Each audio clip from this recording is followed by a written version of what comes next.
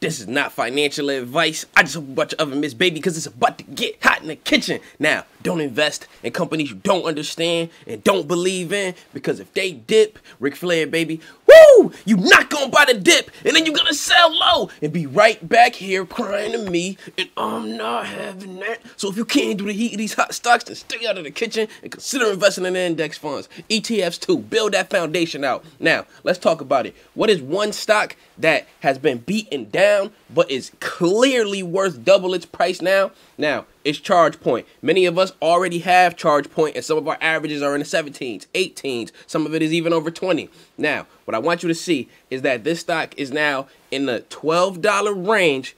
However, fundamentally, when you look at all of the numbers, it's looking like it's worth way more than it currently is. It's just getting beat down because of many things going on with the government. But let's talk about it and let's get right into it. And remember, I'm not telling you to buy, hold, or sell, but this is an update on a stock that I personally think is a banger long term. Now, it's Chargepoint. The time that I took this screenshot, we had it at $12.80. It was down 2% on the day. It was down 1% in the after hours. When you look at it on the week, it was down 10% on the week. It's been getting crushed, right? But remember, we like to buy low and sell high. We also have it on the year, it's down 67%. So what do you have to see? You have to see when it's time for others to be a sheep, it's time for you to be a shark and say, okay, I see blood in the water. Is it time to let that back fin hit the top of the water? And bam, is it time to strike? Now, let's get to the facts and see what's going on with the play. But before we even do that, I want you to hit the Discord link. The Discord is in the description. Now, it's also pinned to the top comments. This way, when we do options,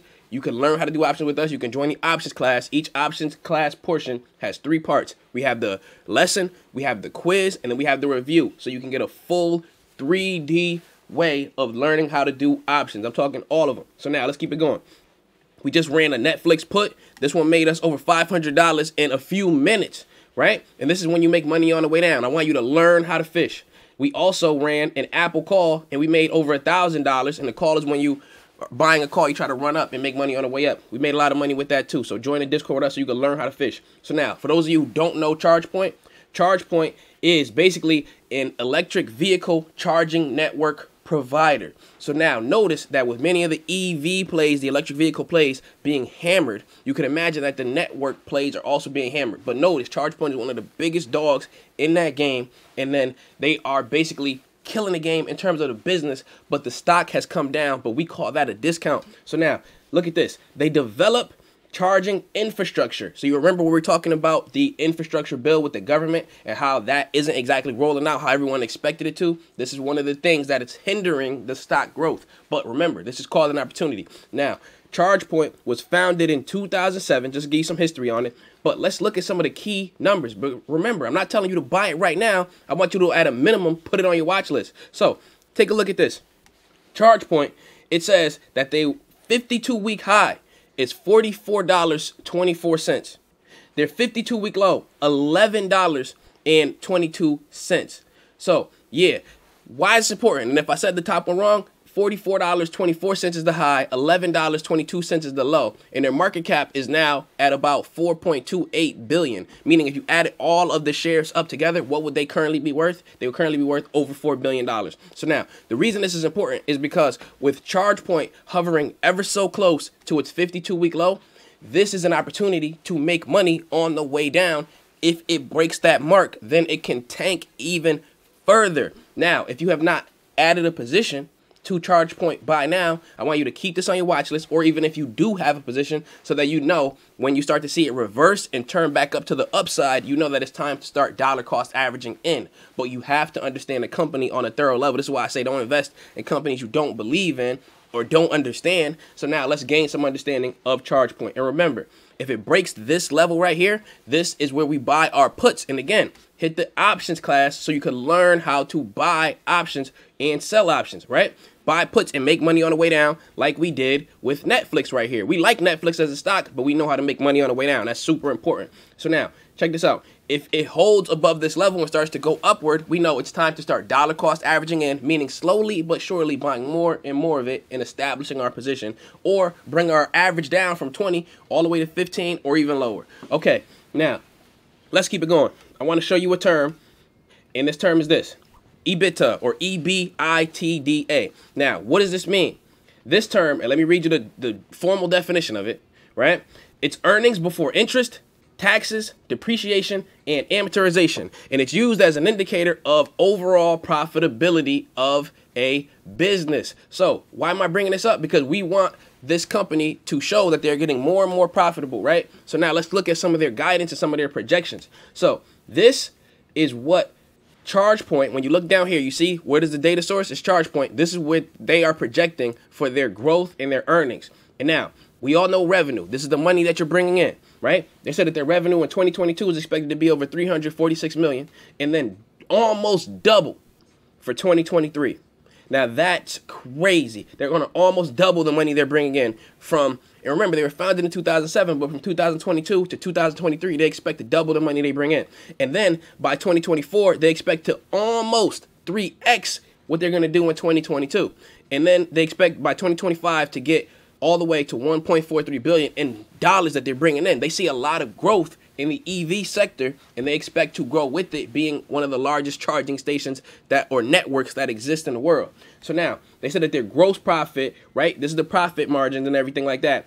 They said that they see it booming as well, right? Just straight up across the board, getting higher and higher and higher every year, but not just a little bit higher, like 124 million to 125 million. They say, you know what, jumping over 100 million, jumping over 200 million, right? You see this growth. Now, when we look at basically the EBITDA, right? Or EBITDA, you say however you want.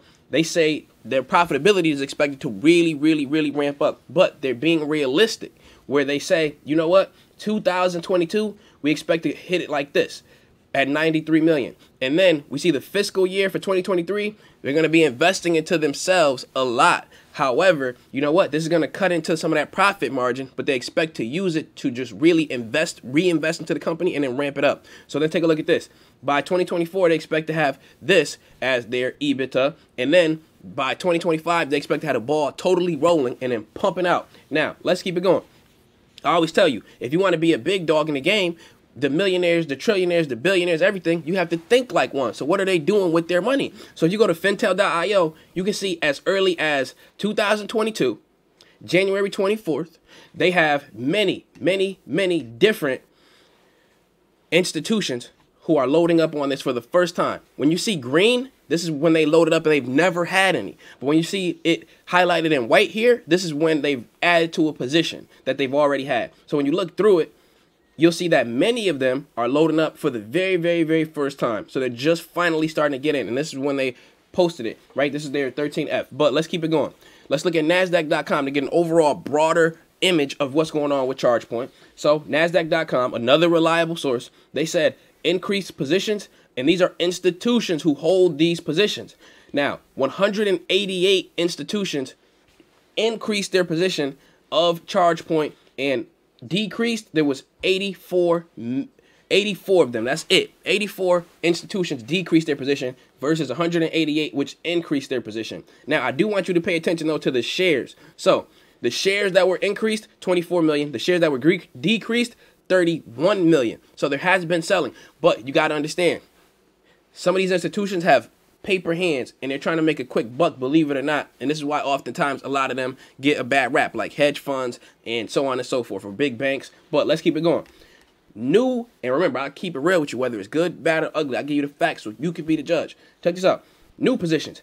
83 institutions opened up new positions for the first time. And this is 5.9 million shares versus who sold positions. They have 41 institutions and they sold positions. So now they got 2.6 million shares that they just basically sold out and they let her go, right? But overall, the majority is being held. 39 institutions held 33 million of these shares. But let's keep it going because I'm giving you all the way, getting you into the facts. So check this out. Vanguard is among those who increased their position. Vanguard is the second largest asset manager in the entire world behind BlackRock. So now they loaded up. So what's one of the things that's holding Chargepoint back? And you may or may not have heard about this, but I said it and mentioned it in passing in the beginning of this video. And it's the infrastructure bill. Let's take a look. And we're not going to get political with it. We're just going to talk about what's going on with the politics and how it pertains to our stocks and investments. So it says President Joe Biden's massive infrastructure bill. It proceeded through Congress, all these other things. But notice that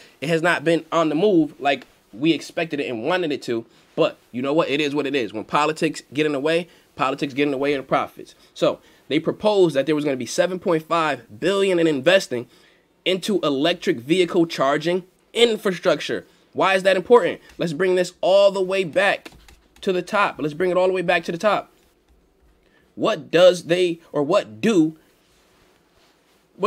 offer? Let's keep it simple. What do they offer? They offer charging infrastructure, right? So then and remember, they are a $4.2 billion company, and they expected for the government to infuse over 7.5 billion into electric vehicle charging infrastructure. So if the government finally gets the ball rolling with this, then we can see Chargepoint really pump up and basically double from where it is now. So I want you to understand, if your average is really high, then be on the lookout for those levels I was talking about, those 52-week lows, so we can know if we need to run puts or average down. Now, again, I want you to hit the Discord link in the top comment. It's pinned to the first comment, so you can join the Discord and be up on the plays and run options with us, right? Because if it tanks under that 52-week low, we know that we can buy puts and everything like that. Hit the Discord link. I'll see you over there. I love y'all, but if you can't handle the heat of these hot stocks, then stay out of the kitchen. Consider investing in index funds. Let's win in a bear market or a bull market. Let's get it.